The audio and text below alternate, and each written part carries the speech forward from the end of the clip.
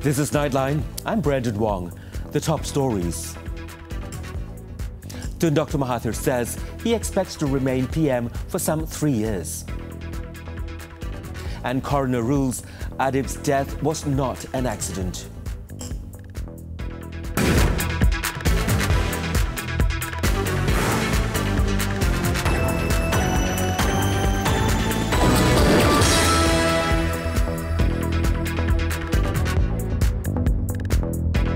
Good morning. Tun Dr. Mahathir Mohamad said he would stay in office for not more than 3 years and remained adamant about resigning before the next general election. The Prime Minister said he needed to accomplish a few things before making way for his successor. I promised I would step down before the next election and give way to another candidate. So I may have at the most 3 years perhaps. The Prime Minister said this at a dialogue event held at the Council on Foreign Relations in New York on Thursday. Tun Dr. Mahathir, who is 94 years old, came to power for the second time following Pakatan Harapan Coalition's victory in the last general election. I would like to... At another event, Tun Dr. Mahathir touted Malaysia's business-friendly stance as he went about courting U.S. investors to the country on Thursday. He said Malaysia is still the same country that was once business-friendly, which encouraged foreign direct investment and grew on the basis of such investments. A lot of foreign investors pull out and come down a lot, and we need to resuscitate that. And for that, of course, we need to ensure people that Malaysia is in a position to recover. We have put in place all the necessary instruments, and we are managing the finances quite well, because we thought that we might go bankrupt, but we are not bankrupt. We still have money, and we are still growing at 4.5% per year. He said this at a meeting with members of the U.S.-ASEAN Business Council and U.S. Chamber of Commerce. Besides being business-friendly, he said that investors could expect a country that would be listening to the private sector. Tun Dr. Mahathir also noted that Malaysia was getting a lot of investments from abroad and hopes that more investors would follow suit.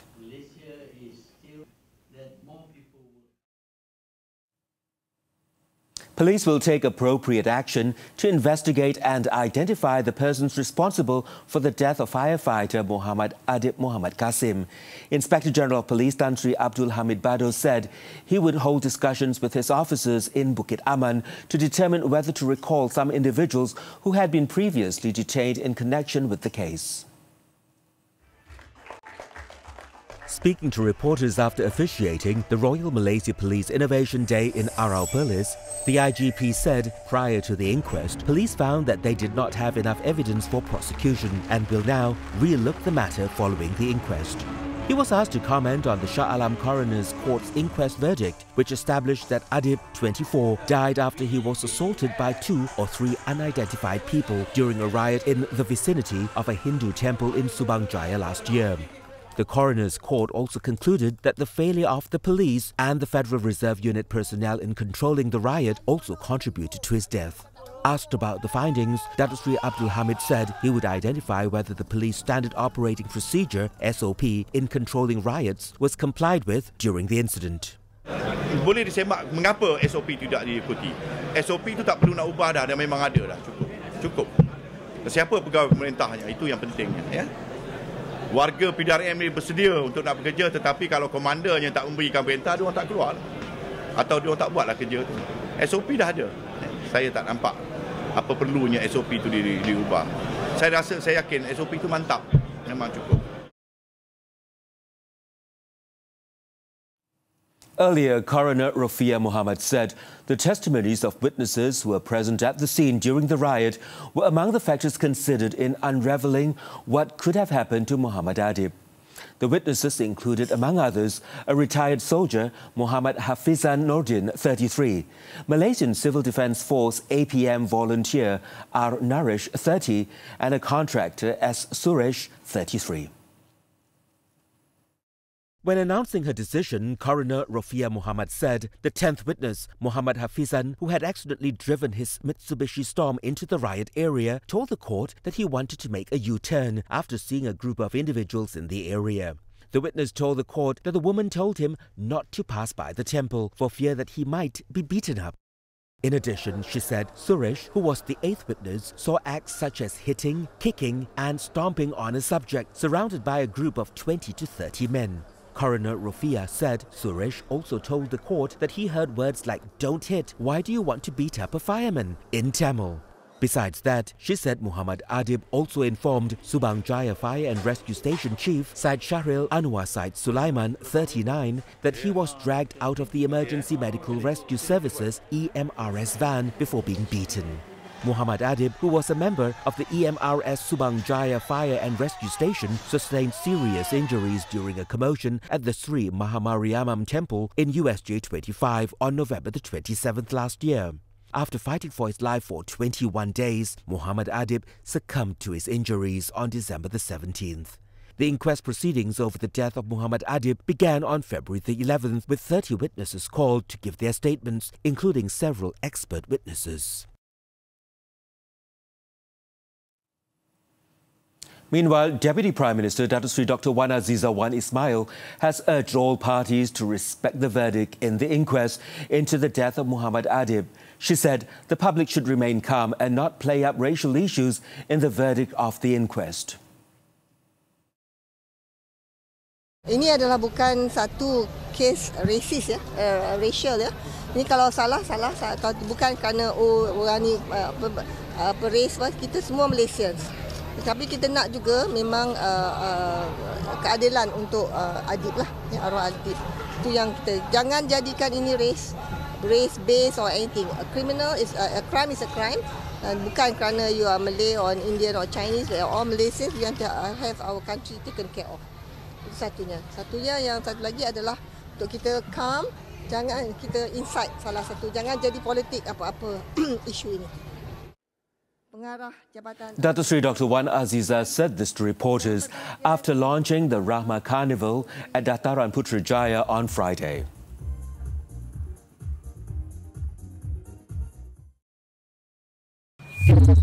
Meanwhile, Asma Aziz, the mother of the late Muhammad Adib, said she was grateful for the decision by the coroner's court and hoped that his killers would be caught soon. She and her husband, Muhammad Qasim Abdul Hamid, were supposed to be in court on Friday to hear the results, but had cancelled their plans as they feared it would not have gone in their favour. After hearing the results, tears flowed freely for her. Makcik harap dapat tangkap lah. Tu makcik kalau macam nak pergi tengok orang yang buat lah makcik ni. Lega pun, anak makcik tak ada. Kena malam kat sini makcik tak berhenti doa. The couple thanked all those who had prayed for them and gave them words of encouragement. Muhammad Qasim also visited the grave of his son at the Masjid Kampung the Bengkau graveyard in Kuala Kedah after Friday prayers.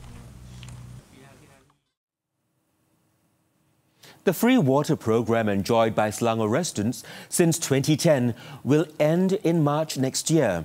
It will be rebranded as the Darul Ehsan Water Scheme, targeting those with a household income of 4,000 ringgit and below. In a statement on Friday, Selangor Menteri Besar Amiruddin Shari said the decision to review the free water program was due to the increase in population every year, which poses significant impact on the state's financial position.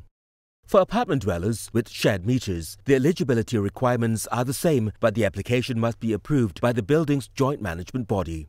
Applications can be made online via the Selangor government portal or downloading the Darul Ehsan Water Scheme form at the Air Selangor website. Registration starts on Monday until December 31st, and applicants will know the status of the application before the end of February next year. For now until March the 1st, all 1.6 million account holders in the state will continue to enjoy the 20 cubic meter water rebate.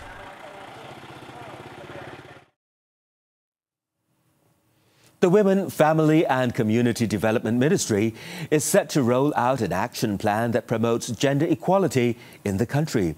Its Minister Datuk Sri Dr. Wan Aziza Wan Ismail said the gender mainstreaming framework would be adopted by all government bodies. It's very important to have gender mainstreaming because these policies affects men, women, family. So all ministries must take a note of this, and actually we have this together with the KPWKM, our ministry, and UNDP, United Nations Development program, to implement, to evaluate our national action plan for women, for the advancement of women, Dasar Wanita Negara. Datuk Sri Dr. Wan Aziza said this to reporters after launching a World Bank report on creating better economic opportunities for women in Putrajaya on Friday. She said the evaluation for the proposed framework had been completed last March and was all set to be launched soon. The action plan would recommend how to integrate gender perspectives and targets into all planning and budgeting. This will be done by emphasizing on sex desegregated data, which will play a key role in this matter.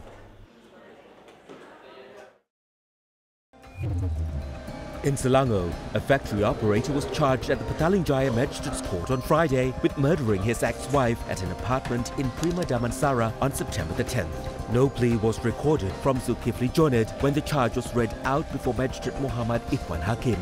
If found guilty, the accused will face the mandatory death penalty. The court has fixed November 22nd for remention of the case. 3 men have been arrested for allegedly posting seditious and sensitive statements on social media in connection with the Amok incident in Bayan Lepas, Pulau Pinang on Monday.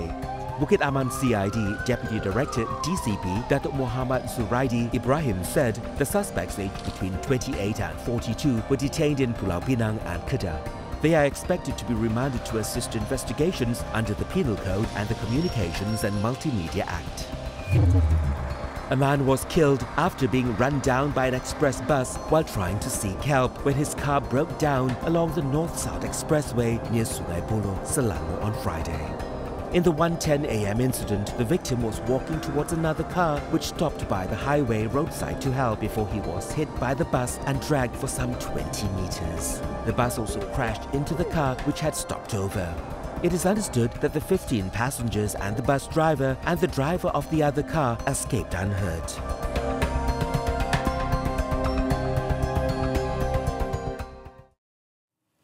Media Prima Berhad organised an awareness program at Taman Upcycle in Banda Pedra, Pulau Pinang as part of its corporate social responsibility CSR initiative.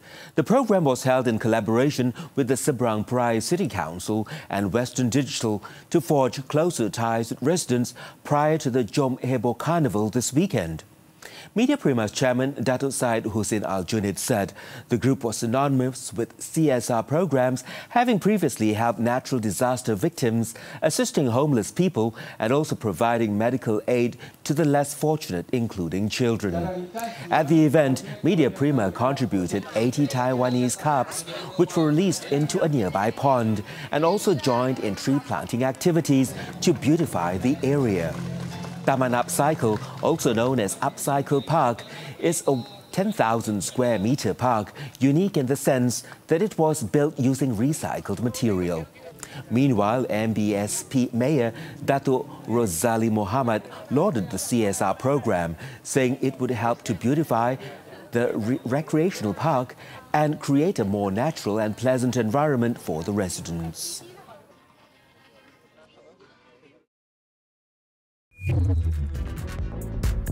The 5th generation of the iconic Supra finally lands in Malaysia. Stay tuned for Nightline's auto segment.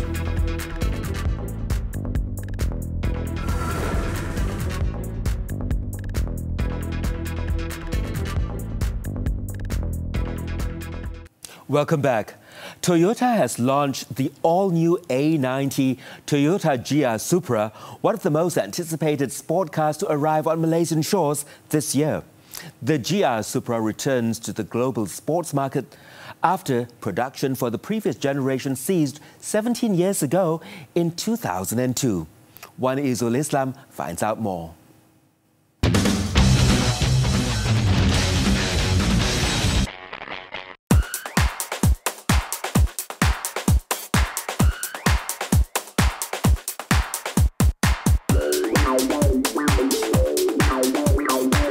welcome to this week's Auto segment with me, Wan Izul Islam. Now, this beautiful car you see next to me is the latest addition to Toyota, the A90 Toyota GR Supra. Collaborating with BMW, this is the 5th generation of this iconic nameplate. Let's go find out more. The new Toyota Supra was developed based on a sports car collaboration with BMW's Z4, both car makers agreeing to similar fundamental platform specifications. In line with Toyota's aim to make ever better cars, the engineers have provided a truly emotional experience for the drivers. This includes parts from the exhaust sound, which strengthens the car's character but also enhances the whole driving experience. The sound of Supra is organic and not manufactured. So it's not the same sound every time you lift off the throttle for the GL Supra. Improvement after improvement was done towards this Supra to meet expectation and provide true driving satisfaction for the driver. The legend is back. Packed with a 3-litre turbocharged inline 6-cylinder engine, the Supra produces 335 horsepower from 5,000 to 6,500 RPM and 500 Newton-meters of torque from 1,600 to 4,500 RPM. Drive to the rear wheels is through an 8-speed sports-tuned automatic transmission with launch control that enables the Supra to go from 0 to 100 kilometers per hour in just 4.3 seconds.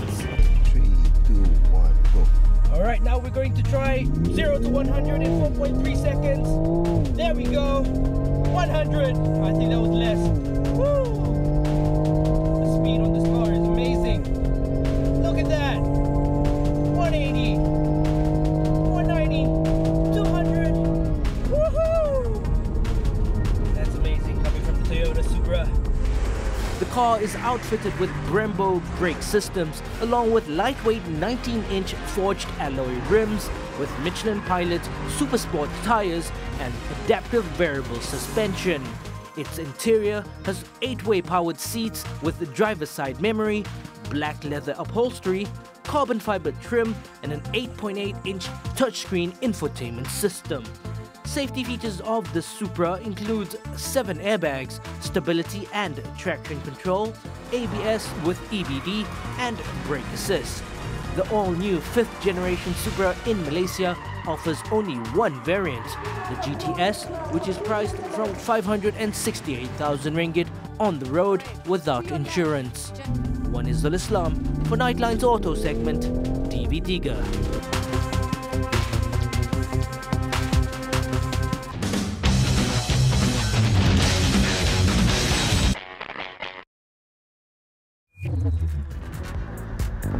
Saudi Arabia to offer tourist visas for the first time. The details after this break.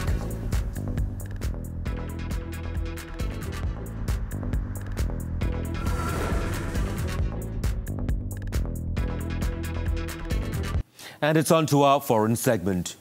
2 Rohingya refugees were killed in a gun battle with Bangladeshi border guards as they tried to cross into Bangladesh from Myanmar on Friday. According to authorities, the incident occurred on the banks of the Naf River near Cox's Bazar in the early hours of Friday, when a group of Rohingya claimed to be drug smugglers were crossing the river by boat. The guards then signaled the boats to stop before they jumped onto the bank and tried to flee, prompting the guards to open fire. 2 of them were later found dead, while 3 others managed to escape. The deceased were identified as 22-year-old Dil Ahmed and Dos Muhammad, 19, from Mukdo town in Rakhine State of Myanmar.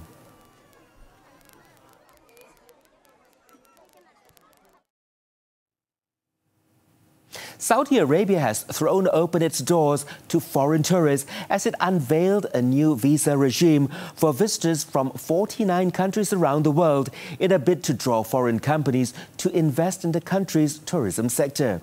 According to its tourism chief, Ahmed Al-Khatib, 38 countries in Europe, 7 in Asia, as well as the US, Canada, Australia and New Zealand will be eligible to apply for the new visas. He said the visas will be available online for about $80 with no restrictions for unaccompanied women as in the past, adding that access to the Muslim holy cities of Mecca and Medina remained restricted. Al-Khatib also said the kingdom will also ease its strict dress code for foreign women, allowing them to go without the abaya robe that is still mandatory public wear for Saudi women. Foreign women, however, will be required to wear modest clothing, including at public beaches.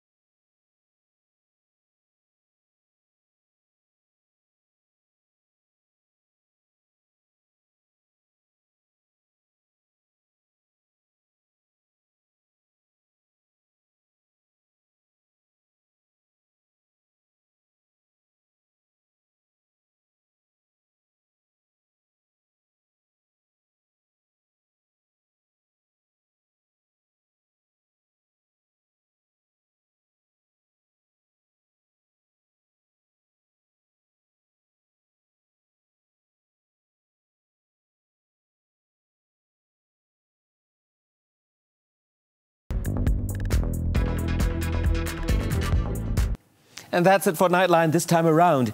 As we wrap, let's take a look as Swiss climber Danny Arnold sets a new free solo speed record for climbing the Domici di Mai route in Italy. In near-perfect weather conditions, the 35-year-old completed the 550-meter-long climb in 46 minutes and 30 seconds, beating the previous best by almost 19 minutes. I'm Brandon Wong. Thank you for tuning in and enjoy your weekend.